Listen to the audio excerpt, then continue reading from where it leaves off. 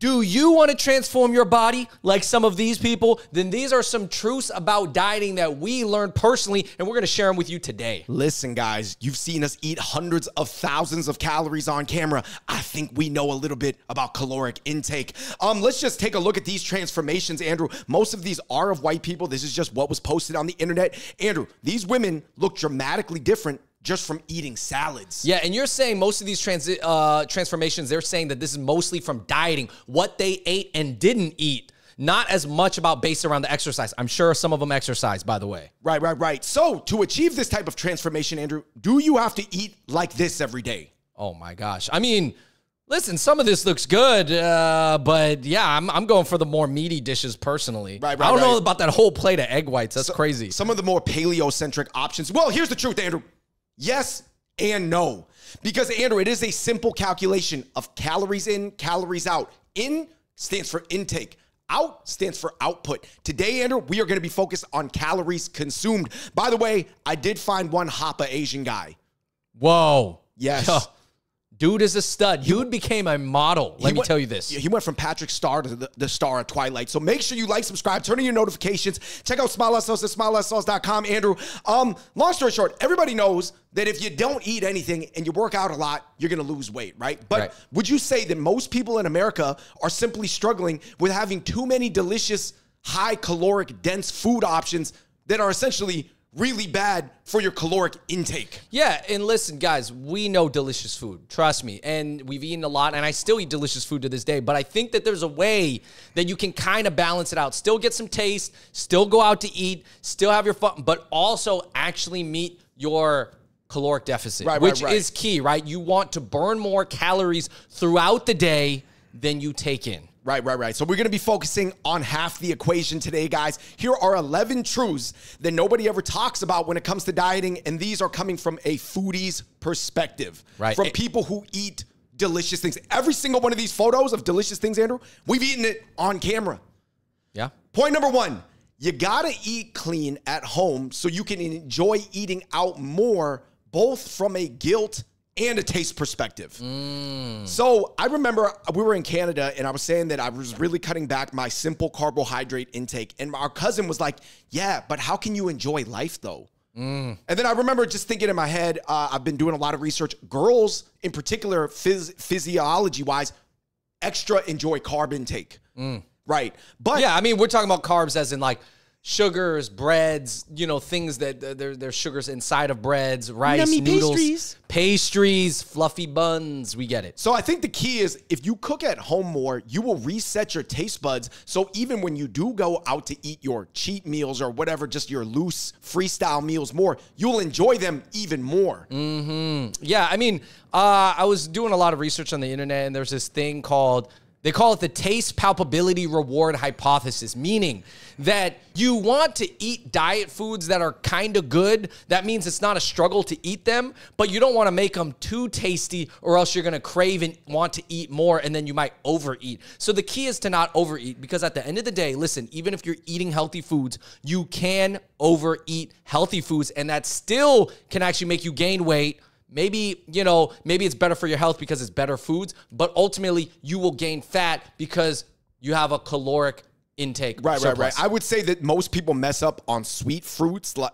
They mess up on nuts, and they mess up on protein powder. Right. They overeat those things. Almond butter too, because almond butter's healthy for you. Or avocados. They might have like 6 avocados in a day. I mean, let's be honest. We all love using oils, small amounts of oil, olive oil. If you use too much of it all the time, it's you know. Harsh truth from a foodie number 2. When you eat out 3 times a day, it's really not that enjoyable anymore. I mean, literally, it just has to do with what are you talking about, David? Yeah, no, it just has to do with diminishing marginal value, right? Like, I mean, you're just not going to enjoy it when it almost becomes your normal baseline, because human nature is we normalize our expectations to what is like a pattern in our life. Right. And I'll tell you this, if you live in the city or if you live in Queens around so much good food, or you live in Manhattan, there is so much good food and still cheap food around that it is hard to not want to eat out at least 2 meals a day. No, 626, bro. We were eating out 3 times a day easily. That was going crazy. That was a little much, and by the way, it was very costly, but we were making content about it at the time.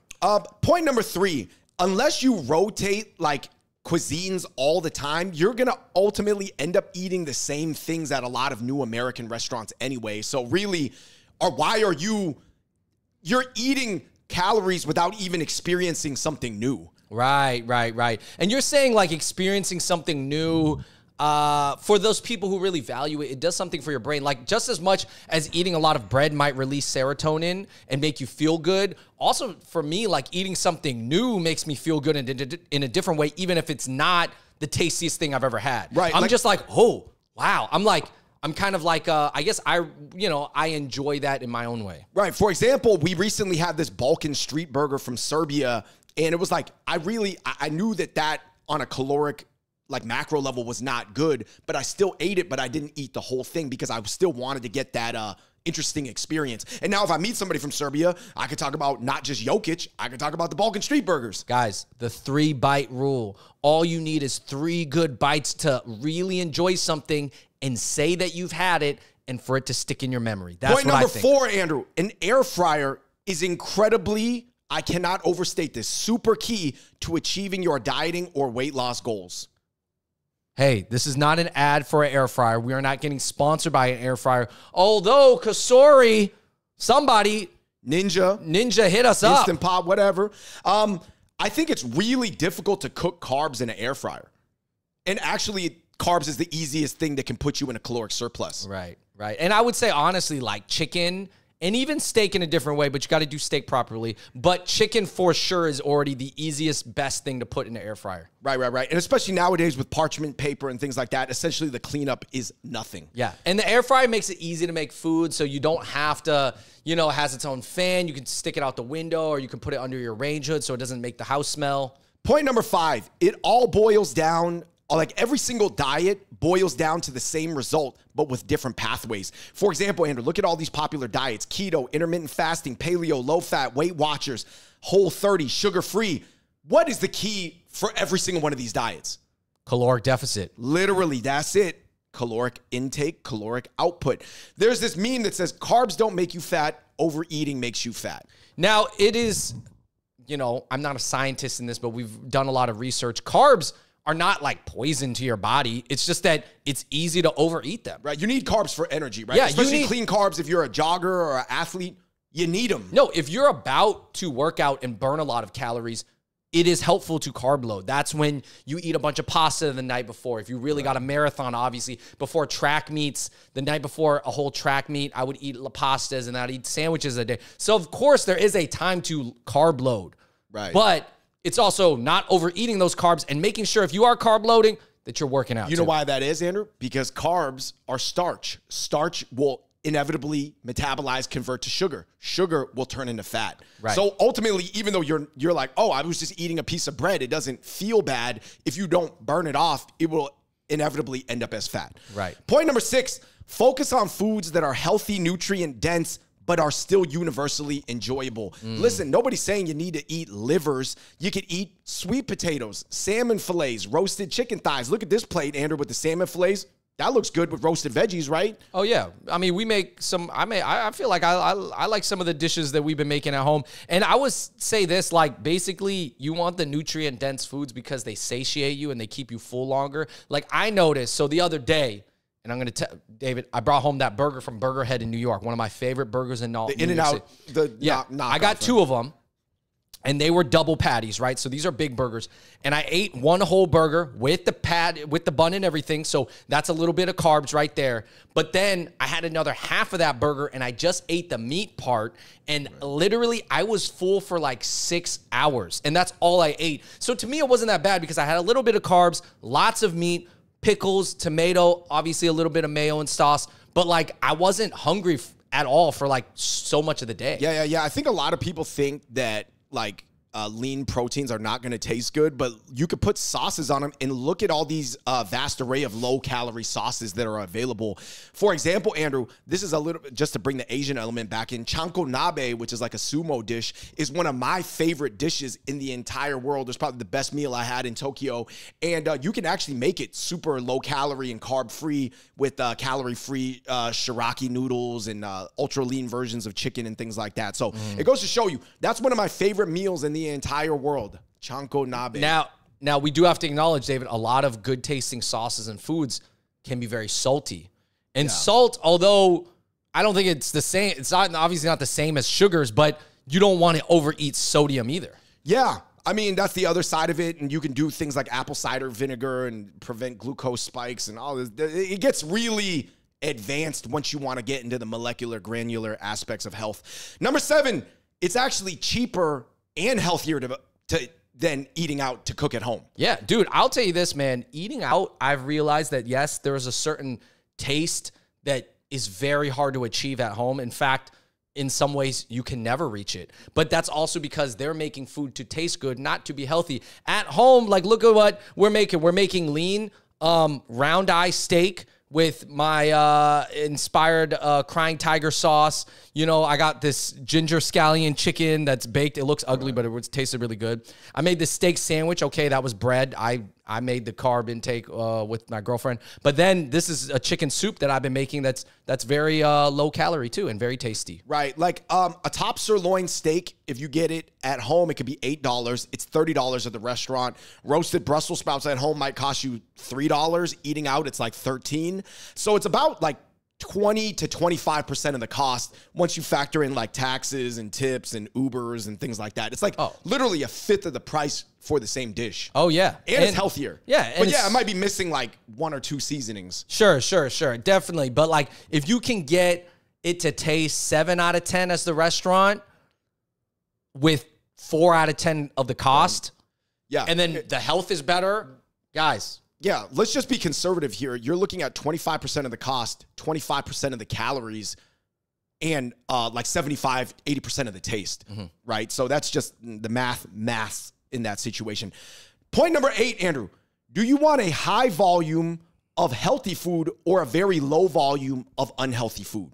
So you're saying people could potentially eat more unhealthy foods, but they can't eat as much of it versus... No. They can eat a small volume of unhealthy food, or that you can eat a large volume of healthy food. Right. But the small volume of unhealthy food technically might be the same amount of calories, but they're not going to be the same type of calories, and it's not going to be the same type of energy. Just look at this. Look at these dried sugared fruits that fit on the palm of a woman's hand versus a gigantic bowl of fresh fruit. Popcorn, 3 cups of popcorn versus 9 chips. I mean, I just pop these up here, guys. Listen, the math... Just look at it. It's visual. Point number 9, Andrew. This applies to drinks as well. 1 pina colada is equivalent to 10 vodka or tequila sodas. Whoa. And listen, every major drink brand in 2024, I don't care what it is, they're going to have a low-calorie, low-carb option. Even for your favorite beer, Japanese beer. I just had a recent Suntory beer that tastes exactly like Suntory. 0 cows, 0 everything. I don't even know how they did it, to be honest. It was like witchcraft. Number 10, there are healthy trap foods, such as fruits and nuts and protein bars, where they're technically healthy, but it's really easy to overeat them. So they're healthy, but they're still trap foods. Right. So almost everything, a lot of foods can be healthy when eaten in the right amount, but almost everything can make you gain weight if you overeat it. So that's why the key. And I think it's funny because nuts are something that obviously people are like, oh, it has good fats. It's good fats. Good for your gut. Yeah, it's good for your guts. And yeah, I mean, I think generally you're eating the seed of something, you know, it has a lot of nutrients, but you can overeat. And still overeating nuts will still make you gain weight. Right. You can overeat eggs or even avocados. I think eggs of the nutrient-dense, like seed-type, birthing-type things is the least caloric dense. Right. Despite having the most nutrients. And eggs is a super cheat code because they're cheap too and they're super nutrient-packed. Number 11, there is a low-calorie, good-tasting version of anything. A lot of people, you know, when we were looking at the decadent foods, Andrew, there were so many cheesecakes in there. Cheesecakes are incredibly caloric dense.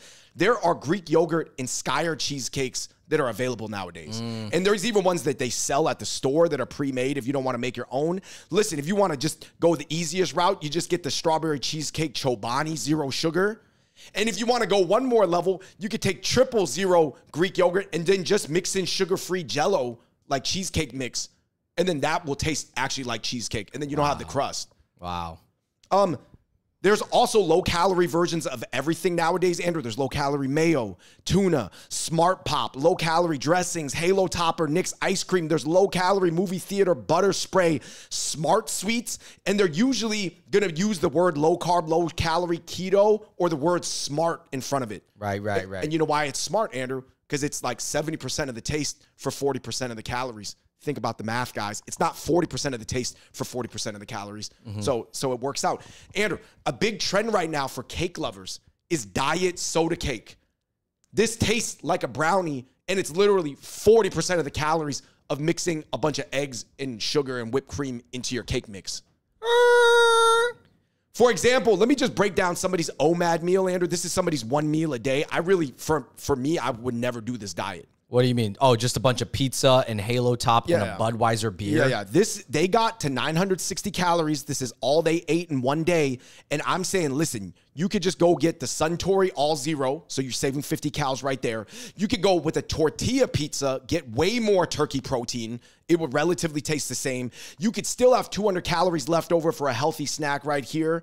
Boom, you got, little Greek yogurt or tzatziki, low-fat tzatziki with some fruit and some turkey slices. And you could eat Nick's ice cream, and it's going to taste better. But, at the end of the day, if you do the OMAD with the Domino's and it works, go for it. Let's take a look, Andrew, next at fast food. This is a sandwich from Chick-fil-A that has 600 calories. You could eat that, or you could eat a whole plate, a whole dinner of tilapia. Okay, but let's just say you dropped the bun. You went protein style. You're at 400 calories now. You already saved 200 off the rip on the Chick-fil-A. Now, these plates are also 400 calories. Wow. Looks good, right? Yeah. And you could replace buffalo chicken wings. That's 600 calories with the dip. And it goes all the way down to 200 calories if you did buffalo cauliflower bites. Oh, that's a tough switch up, though. I'm not going to lie. From chicken to broccoli or cauliflower. But for some people, they're just addicted to that flavor, that buffalo wing. No, yeah. vibe. Sometimes you just want the flavor. For some people, listen, I'm just showing what other people, in another video, I'm going to show what works for me. That probably wouldn't work for me. Here are people who are eating 1,500 calories in a day. And this is a breakdown of everything you can eat. No matter how big or small of a man or woman you are, if you eat 1,500 clean calories in a day, or even if they're dirty calories, you will lose weight. Think about it. I'm just showing you. That's a decent amount of food, right? For me, if I was going to hit 1,500 calories in a day, this is what I do, Andrew. Breakfast, I do an avocado, 4 eggs, 300. I do a Korean sweet potato, that's 100. 4 ounces of steak, that's 300. Then I do small baked steel oats with blueberries and non-fat whip, that's 200. 2 chicken drumsticks with soy sauce would put me at 300. Then I'd have watermelon, and that would put me at 1,500 in a day. Listen, if I played basketball that day, I'd burn 2,500. I'd be in 1,000 calorie caloric deficit for that day. Wow. If I did that over 2 weeks, I would lose 2 pounds a week. I could lose 8 pounds in a month if I did that every day. Because obviously your burn rate depends on what size you are and what else you're doing. It is hard to burn 2,500 calories in a day. That's a lot. Right. Here are other people, Andrew. These people are sharing their diets at 1,200 calories a day. Whoa. Your average American is probably intaking double this, if not more. Oh, yeah. I would say so. I mean, do these meals look like they could pass for you? Okay, I could do some of these meals. I don't think I could do this every day for 7 days. First of all, I don't need to because I already intermittent fast, which is something else we didn't talk about. Well, you're probably skipping breakfast, right? So you don't need to I've been doing that for years. I pretty much essentially don't eat for anywhere from 14 to 16 hours. But yeah, some of these are pretty good. I would definitely do some of these, man. Eggs, salad, little salt, little bit of sugar there. Got some sweetness. I like it. And I think the key is once you've seen people really break down what 1,500 calories looks like in a day and what 1,200 calories looks like, it's like you just have a better idea for what you're consuming because you've looked at so many reps and so many repetitions of what other people are doing. Like I said, those are the 11 harsh truths from foodies, but let me just go through a few foods that I think are really good that anybody can eat. Like these are almost like cheat codes. Andrew. These are sweet foods. Yeah, fruit and yogurt. Okay. Look, you could put artificial sweeteners in there that are 0 calorie, vanilla extract, cinnamon. You can freeze grapes. Some people who are addicted to sour heads, Andrew, they froze cotton candy grapes and then they dipped them in lemonade crystals. And it tastes, you know what I mean, for those No, people. it tastes like candy. It tastes like a Sour Patch. No, it's like for the people who need the diet soda cake. Right. Like they can't leave their decadent foods alone. Right. That's like vaping when you're trying to quit cigarettes. Right. Listen, you can make it fun with quirky foods you've never even seen before. Andrew, look at egg in a hole. Yeah. This is when you core out the bread, you throw an egg in there in the air fryer. There's steel cut oat cakes that you can bake. I got on this off of Reddit recipe. Yo, you've been on this hard. I'm not gonna lie, those cakes, they look pretty wild coming out of the air fryer. But whatever works, man. Right. You can add protein powder to these cakes. Other people cook protein waffles and protein pancakes. I've seen that. You can put protein powder in like virtually anything. You can put eggs in Skyr or eggs in cottage cheese to really give the eggs a fluffy volume. Yeah. Yeah, that's good. Cold brew plus protein powder. Like we said, you could put creatine in it. You could put whatever you want, get you going in the morning, and check off a bunch of checklists. 4 birds with 1 stone. Low carb wheat bread with avocado, egg, and cheese.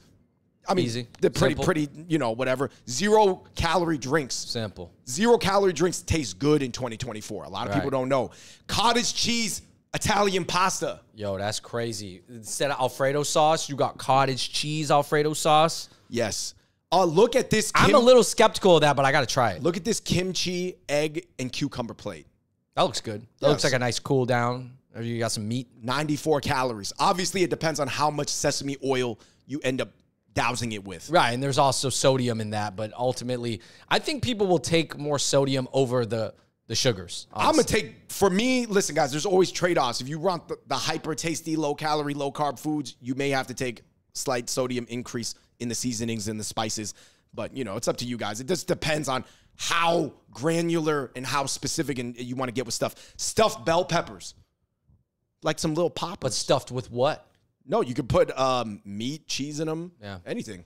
You know what I love? I think overall, man, a lot of people got to understand that, like, when you eat protein, and especially not the fattiest protein, I get it. There's like short rib. There's the super fatty beef that you get in hot pot where it like looks like beef bacon. That obviously has a lot of fat. But honestly, if you can just like, you can eat steak, you can eat chicken, you can eat eggs, man. All those foods are like, they're super satiating, high protein. Yeah, you might put some salt, put a little oil on there. But ultimately, if that makes you full for like half the day, then that's great. You're on the right track. It's just like you're not constantly eating and snacking all the time, overeating. Right. So ultimately, guys, here are my takeaways. I think it's just way easier than you think to go over calories, and it's way easier than you think to eat delicious foods that are lower in calorie. Yeah, but I don't think that until literally you show people photos of people showing their 1,500 calorie day or 1,200 calorie day, you don't really notice that. And if you do this throughout the week, it allows you to have a Friday or a Saturday where you went to like 2,700. Right. Yeah. And I think that's the key here. And if you are going to drink on the weekends, I think the biggest key is, Andrew, you just can't eat pizza while you're drunk. Right. And then also just get the soda and liquor. You know what I mean? Like vodka soda, tequila soda, basically. Right. Diets. Yeah. Diet and not Sprite soda. I'm talking about soda water, obviously. Right. And I think once you develop an IQ from making these quick reads on food, you don't really need to count everything out. Because I noticed for a lot of people, counting every single calorie that's going into their body over a day, it's just like, they're just not used to tracking it like that. It wears them out. Super stressful, yeah. Yeah. So listen, guys, we still go to spots. We still try decadent foods. But I'm just saying at home, this is the way our home life has been reworked. Right. Yeah. Anyways, guys, let us know in the comments down below what are some of your tips and tricks. Maybe even throw out some of the easy recipes you use at home to make something tasty, but not too tasty. Again, not too tasty because then you're going to want to eat more, but tasty enough. Here's my number one. For me, sweet potatoes, whether they're purple, white, or orange. You can make a sweet potato taste like savory, like a baked potato from like wherever your most decadent baked potato is, all the way to just like a tasty Asian treat. Do you got one? I'm going with sweet potatoes. I mean, you know me, I'd like to do steak and lean steak. You just got to marinate it. Everything, just give it a couple hours of marinating. I even poke holes in the steak sometimes. I don't even get the fattiest meat. You don't need the fat. You don't need ribeye. You know? Steak, onion, mushrooms. Yeah. All right. Anyways, let us know in the comments down below, everybody. Thanks so much for watching. And until next time, we out. Peace.